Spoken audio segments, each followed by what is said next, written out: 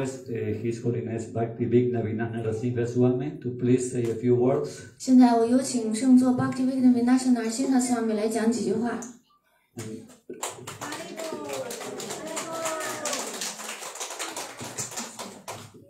Hare Krishna. Hare Krishna. I was remembering when Srila Prabhupada came here. Srila Prabhupada did come here, you know, he came in Kuala Lumpur, 1971. Yeah, 1971. Prabhupada came here in Malaysia. 1971年，释迦帕帕的来到了科伦坡。吉隆坡。He'd gone to Singapore, but he didn't get admission in Singapore. Singapore didn't want Hare Krishna movement. 他当时去了新加坡，但是没有得到允许进入，因为新加坡他不允许 Hare Krishna 运动。But Prabhupada came here to Malaysia. 但是帕帕德来到了马来西亚。Singapore and Malaysia they were one country previously. It was all one country. It was only Second World War. They separated. Yeah? No, 60s. After that, 60s was it? Yeah. When Malaysia was originally a British colony, a colony of the British Empire, but then they gave independence to Malaysia. So at that time they separated Malaysia and Singapore. 原来呢，就是马来西亚是英国的殖民地，后来呢，英国呢就把马来西亚和新加坡给分开了，分成两个国家。Oh, so Prabhupada was saying they got independence together and they remained together, but in course of time, a little while later, they decided they wanted to separate. 一开始呢，他们这两个国家呢还是在一起的。后来他们就决定就分别独立了。In Singapore, they have their own policies about what they want to do. You know, their emphasis on economic development and how they wanted to run the country were different from Malaysia. 因为新加坡呢有自己的政策，他们想要发展经济，而马来西亚呢又有他们自己的政策。So here in Malaysia, Prabhupada came and he came to Kuala Lumpur first, and at that time he said how he wanted to see a temple here in Malaysia. 当圣帕帕德第一次来到吉隆坡的时候，他有一个愿景，他希望在这里有一所庙。And he met some of the Indian people who were residents here, and he expressed his desire, and he even spoke about how he wanted the temple. 他就会见了当地的一些印度人，他对他们表达了他希望在这里建所庙的愿望。So Prabhupada came here to Kuala Lumpur, then he went to Ipoh. We're also going to go to Ipoh. You'll see Ipoh. It's a 2-hour drive away from here. 后来，帕帕德又去了伊普这个城市。伊堡，他离这儿有2个小时的车程。And from Ipoh, then he went to a place called Telakantan. 他从那个怡保呢，又去了一个叫 Telakantan 的地方。And then he went up to Penang, Bingchang. 最后呢，帕帕德去了槟城。So Prabhupada traveled, and in those days it was not easy. There were no highways. Nowadays they have very good highways to drive on. But in Prabhupada's time, there were none of these big highways. 在帕帕的时代呢，还没有现代的这些高速公路，所以他那时代旅行还是比现在要困难。And Prabhupada took the trouble to travel by car. He went to these different towns, and the devotees arranged some kind of program for him. 帕帕德呢，就不辞劳苦的乘着车就到这些地方旅行，奉献者为他安排了节目。One thing which happened was when Prabhupada came here in Kuala Lumpur, he saw there was a Chinese-bodied devotee. One of the brahmacharis was a Chinese-bodied devotee. 当帕帕德在吉隆坡的时候呢，他遇见了一个有中国躯体的就是奉献者。And Prabhupada said, train him up and send him to China for preaching. 然后圣帕帕德就告诉奉献者说，要把他训练好了以后派到中国去传教。Yeah, the boy was actually a Singaporean. But Prabhupada met him here in Malaysia. 这个男孩呢，实际上是新加坡人，但是呢，帕帕德是在马来西亚遇见的他。But Prabhupada was expressing his desire to, send him to China for preaching. 但是帕帕德表达了一个愿望，就是想把他训练好了，然后派到中国去传教。So we're seeing gradually how Prabhupada's desire is being fulfilled with the Chinese devotees coming here. 我们看到呢，是了帕帕德的愿望心愿已经达成了。现在中国奉献者来到了吉隆坡。So the idea you come here and you get more training here, and then you go back and preach there. 那么关键的要点就是你们来到了这里，然后就应该在这里得到训练，回去以后要传播。And make many more devotees. 回去发展越来越多的奉献者。Of course, China is a big country. There's so many people. 因为中国是个人口大国。You're just a very few people. 在座的人数还是比较少的。So we still have a lot more preaching to do there in China. 我们在中国还有很多的传播工作要做。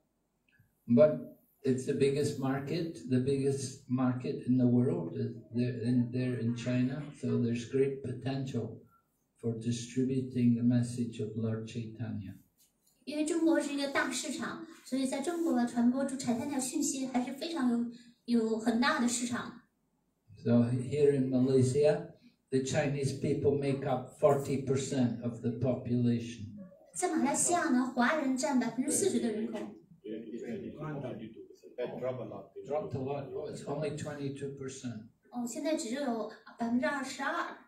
Used to be more, huh? Yeah, in the beginning. 一开始呢，华人占的比例比较重，然后现在的华人比例越来越少了。Yeah. Even the Chinese here in Malaysia, they like to go to America, go to England, go to Australia. 甚至在马来西亚的华人也想去美国、英国、澳大利亚。But in Malaysia, the business is pretty much run by Chinese people. Most of the businesses here in Malaysia are run by Chinese families. 即便是在马来西亚，然后这里的那个商业呢，也是由华人来运作的。So they play an important part in the economy of Malaysia. 华人在马来西亚的经济占举足轻重的地位。Oh, so Prabhu tells me that out of the top 20 people in Malaysia, top 20, maybe 15 of the top 20 are Chinese. 其实这个他不说，在马来西亚的20位首富之中的15位都是华人。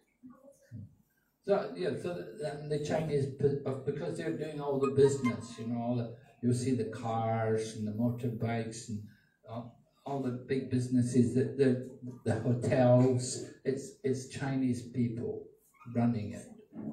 在马来西亚的比如汽车工业啊，还有旅馆啊，都是由华人来经营的。So they have a lot of power, a lot of influence. 华人在马来西亚有很大的影响力。So it's nice that you're coming here, and you can preach here also. There's a lot of preaching to be done here. We do have a few Chinese devotees, not very many. 那现在既然大家来到了吉隆坡呢，就在这里也可以展开传播工作。我们在这里有当地的华人奉献者。As we heard from Kripasindhu Prabhu, when you had the meeting, they spoke about developing the preaching. That we've worked a lot on the Indian people. We have to focus more on the Chinese people also now. 刚才Kripasindhu Prabhu就说，他们之前召开的会议，之前呢是向印度人传教比较多，现在呢他们把重心要转向华人传教。So I think also our Chinese devotees, we have a lot of ladies here. We'd like to see more men. 我们在座的那个来自中国的大部分都是女性，我们需要看到更多的男性中国奉献者。Yeah, women, of course, women will attract women. 因为当然了，女奉献者可能会自然向女性传教。It's much easier for a woman to relate to another woman. 因为女性和女性打交道就比较容易。But we do need to try to bring more men into Krishna consciousness in China. 马哈拉说，我们的确需要把更多的男性奉献者带到奎什的觉中来。People always ask me, are there no Chinese men devotees?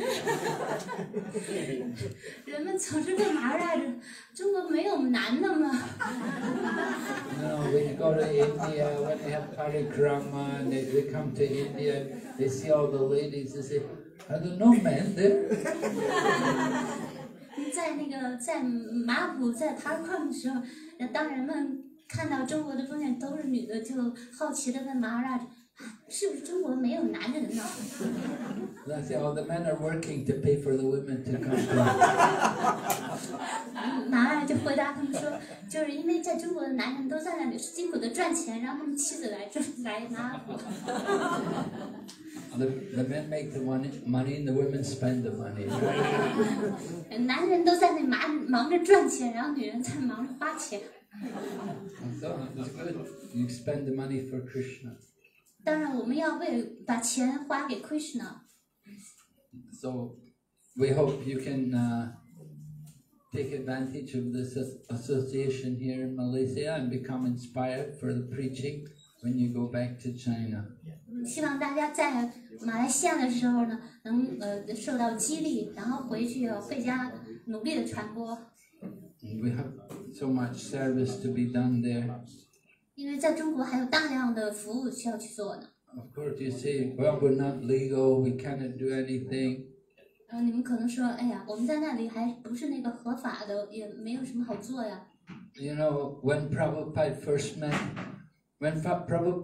came to the program where Bhaktisiddhanta Saraswati was speaking, Bhaktisiddhanta Saraswati immediately said to him, you're a nice young man, why don't you spread the message of Lord Chaitanya Mahaprabhu?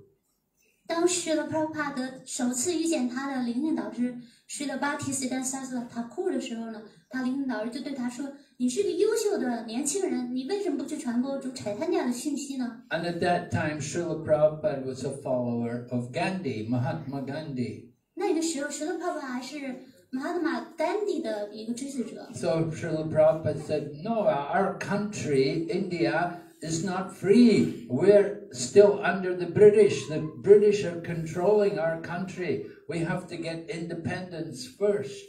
施特帕巴就提出异议说，我们现在还是在英国的殖民统治之下，我们首先要独立啊。 So Bhaktisiddhanta Saraswati immediately responded, said, no, wrong. It's not right to think like that. 但是他的灵性导师巴提斯丹萨塔库就马上就说不是这样的，应该马上就开始传播。 You have to understand that the message of Lord Chaitanya cannot wait for some political adjustment. 你要明白，主Chaitanya的讯息是不能等待着任何政治上的一些调整适应。 That in course of time, things will change, but we cannot just simply wait for that to happen.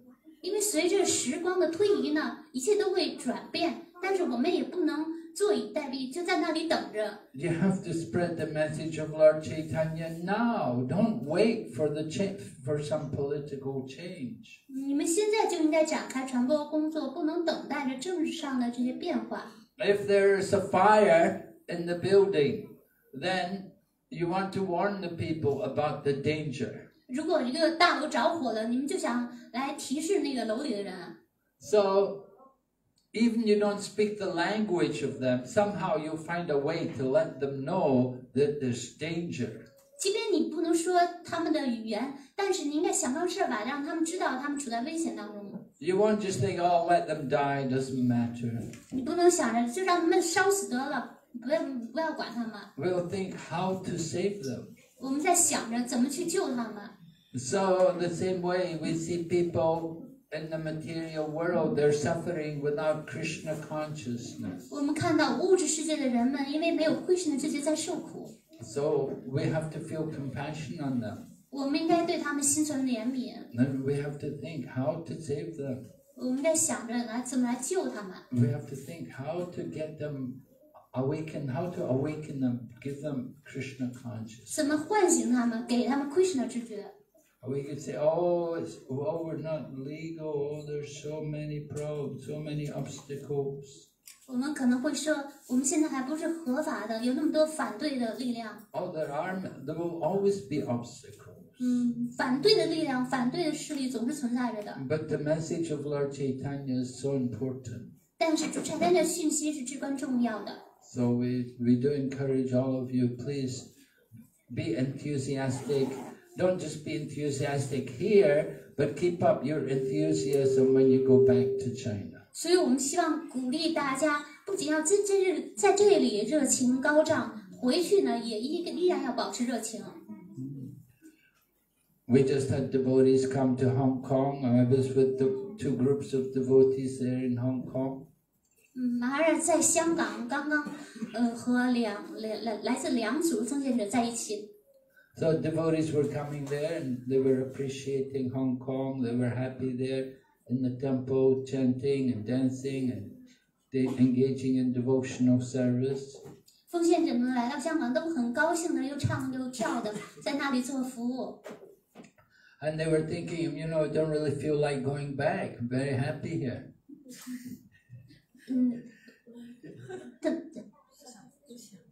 当他们就有些人就表达说，我在这里太高兴了，我都不想回中国了。But that's not the idea. I said the idea is you go back with greater enthusiasm. 但是这个就不对了，这种想法，你们应该回去应该有更大的热情了。Your real business, your opportunity is there in China. 你们的机会是在中国，你们的事务，你们的使命在中国。It's the biggest market, biggest preaching field in the world. 中国是世界上最大的传播领域。And you should think you're very fortunate to have that Chinese body. 你们应该因为认为自己有这个中国的人的躯体而感到非常的光荣。Which gives you a great facility to distribute Chaitanya Mahaprabhu's mission there. 这样呢，你们就更有条件在中国来传播出Chaitanya Mahaprabhu的使命。Hare Krishna.